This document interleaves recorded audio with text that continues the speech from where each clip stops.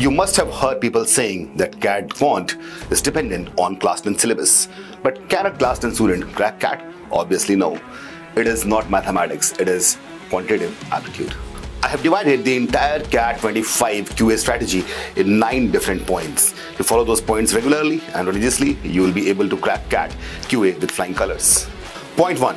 Speed calculations. Speed calculations is a combination of various insightful techniques like Vedic mathematics, Trachtenberg system of mathematics, and a lot of generalized observations. Second, you got to refer to the most fundamental books of NCERT from class 8th to class 10th. But that would be too daunting, too tiring, isn't it? That is why we have created a non-engineers module in which we'll be covering all the aspects, topics, concepts from class 8th to class 10th NCERT in bite-sized videos. You don't have to open the books, now to just click on this video and get going. Third step is to analyze the CAT QA syllabus based on previous year trends. For example, arithmetic, which will be composed of percentages, ratios, mixtures, alligations, averages, time, speed, distance, time and work, and other topics.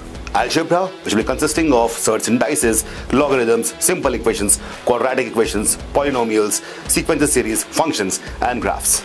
Geometry, which will be composed of lines and angles, triangles, polygons, circles, mensuration in terms of 2D as well as 3D, and coordinate geometry.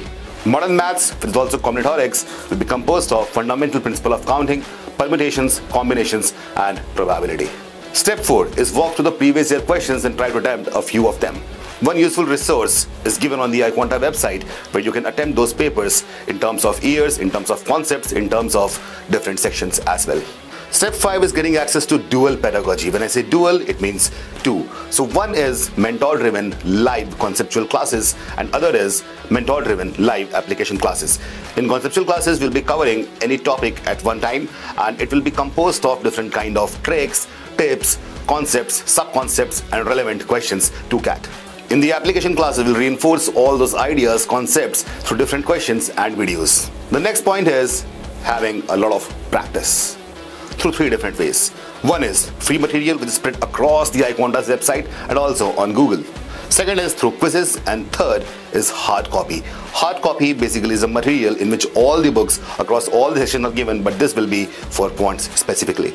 The 7th point is once you have aced it all, the concepts, the practice, then you should start attempting in a timed environment, which will be a simulation of real CAT. So we have 15 different sectional mocks for quant specifically.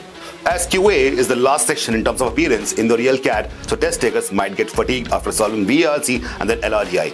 So for this, you need to actually sit in the exam-like conditions in a timed environment, and for that, attempting full-length mocks is a must. iQuanta has 35 such full-length mocks. Last but not the least, always try to analyze the level of difficulty based on previous year trends. So these 9 points will come in handy if you start preparing for CAT right now.